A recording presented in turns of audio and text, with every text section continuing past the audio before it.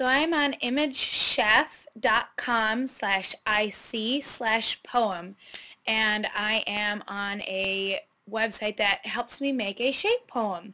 So I have chosen a photo, and I am going to crop my photo because it needs to be in a square form, and I'm going to be using this eventually to trace the shape that I want my poem in. So I'm going to press crop, and then it's going to load it up onto the computer as I get ready for the next step. So here is the photo, and as you can see, they have a pre-made word poem, a shape poem in the background, and I don't really want that one, so I am going to actually go and go create new symbol. Now create new symbol comes up, and as you can see, there is a box here that I can start drawing in. I can do freehand drawing or shape drawing or whatever I want.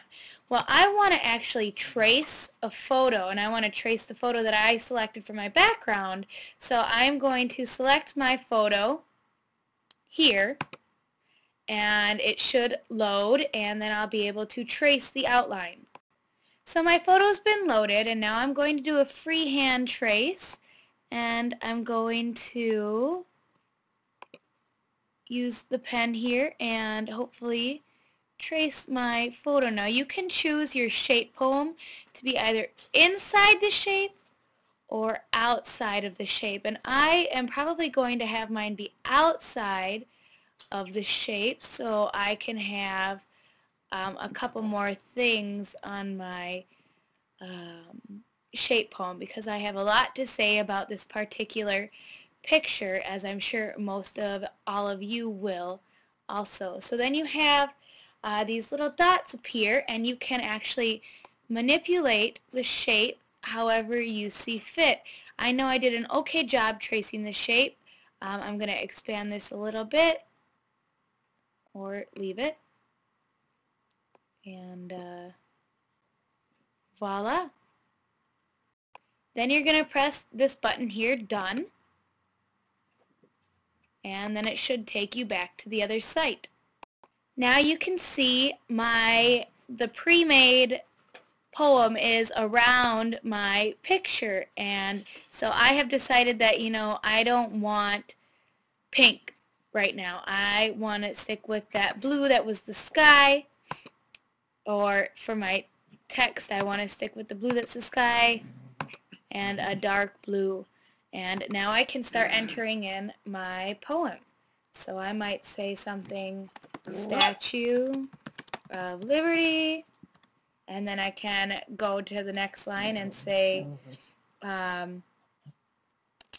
stands for freedom,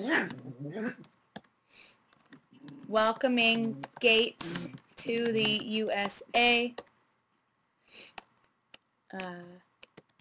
Lady Liberty, guiding path for all immigrants.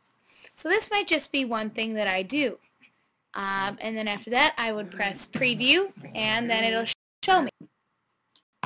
So here is my preview, my visual poetry, and I can change the text style. I could do grunge, notepaper, gothic, script, and there's a lot of really wonderful things that can come with everything. Now I could say fill shape area, or I could say not.